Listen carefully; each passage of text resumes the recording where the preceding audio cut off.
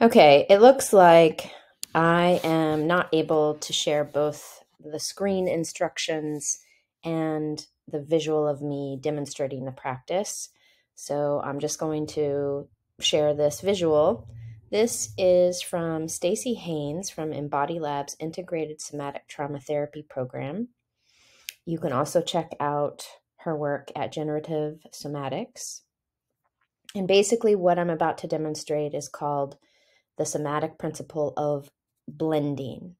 So Stacy was talking about how this various survival strategies we acquire, where we go into fight, flight, freeze, appease, the system has also learned to attempt to fight those practices, to judge them as wrong, and we can get into a resistance or a adversarial relationship with them. So this is a practice of being able to sit with sensations, and it's just something for you to notice what's happening in your body when you try this out.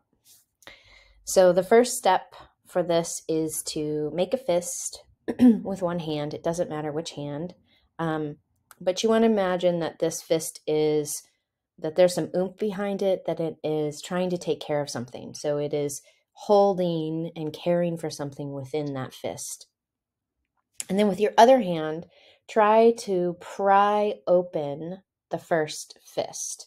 And with that is like this idea of we're tired of it being in a fist. We want it to change. We just want it to stop. So you're prying it open,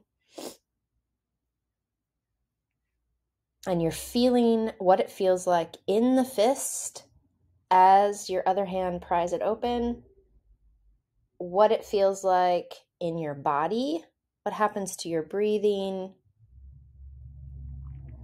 what happens, do you feel any physical sensations shifting?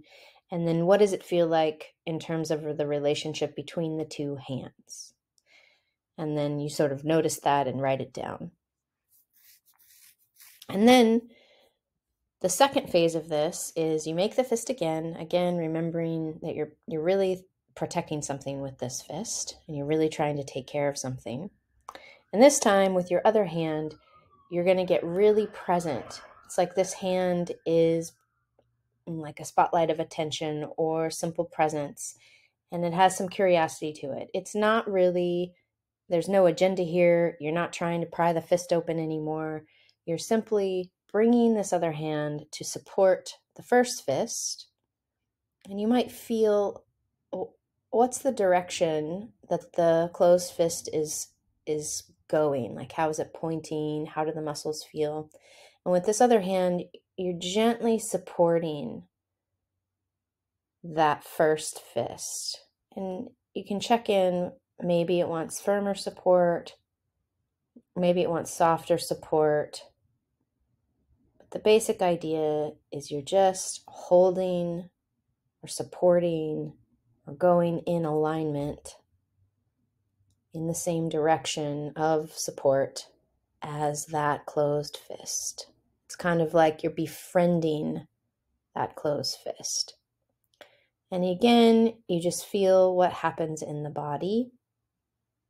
You notice any differences in breathing, any changes in the feeling of the closed fist.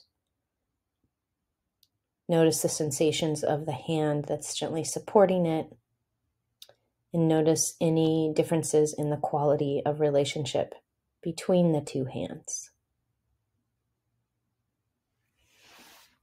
And that's the activity. Thank you.